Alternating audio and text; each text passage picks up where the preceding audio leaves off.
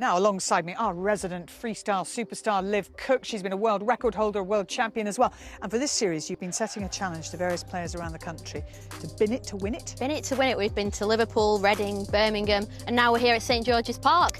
I'm ready for another. How did you get into freestyle?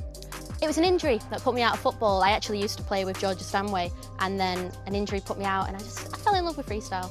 Well, our final challenger in this is, as you mentioned, Georgia Stanway, who this year was PFA Young Player of the Year. Georgia, we used to play together a few years ago. What a journey it's been for you since. How have you found it? I know, surreal.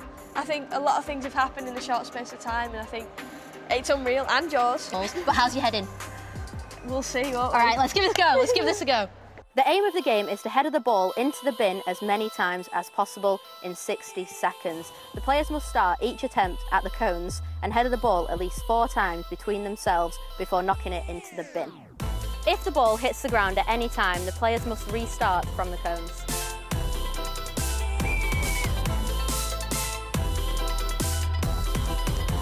Yes!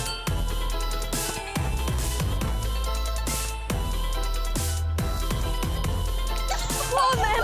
We'll have that! Quick! Yeah, we'll have that. Oh, how many was that? 3? 3?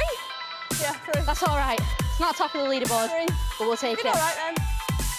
So good effort there from Georgia Stanway, but not quite enough. It's tough.